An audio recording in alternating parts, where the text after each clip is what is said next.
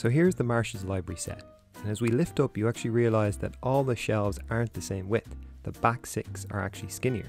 The reason for this is because in the finished film you're only ever seeing it from this angle.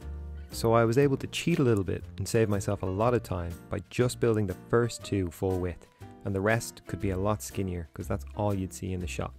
First thing I always do is build a character, because this will help you judge when building the set how big it needs to be in relation to them. The shelves were actually built out of foam card, which is a really nice light material. And then came the books.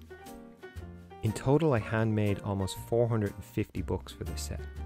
They were all made of card and paper. I'd start by scrunching up a bit of card and then laying it flat out to give it that kind of leathery texture. I used some packaging card for the interior and then used some double-sided sticky tape to put it all together. The finishing touch was a few little strips of card for the spine of the book, and I'd later paint them. I didn't need to paint the pages side of the book because that wouldn't be seen in the film, so I just focused on the other 3 sides. I researched the actual Marsh's library a lot for those little details such as the raised wood paneling just with a bit of card, as well as these plaques that are at the end of the shelves. They're kind of that greeny cream kind of colour, so I just added a few of them in the same place.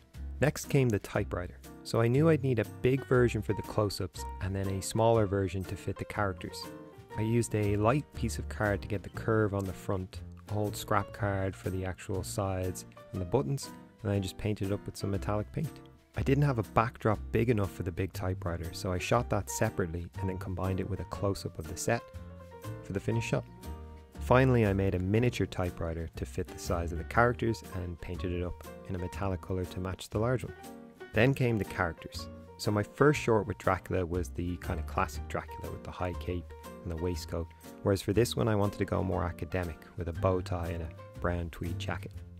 Dracula was first published in 1897, so for my other characters I made sure to set them in that time period. The clothes and hairstyles were the biggest indicator of this. I particularly enjoyed making this guy's handlebar mustache.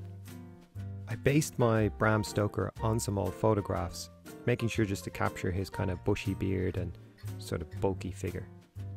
Thanks so much for watching this making of video. Be sure to check out more Necromancer episodes on Instagram. You can find us at Necromanced. Thank you.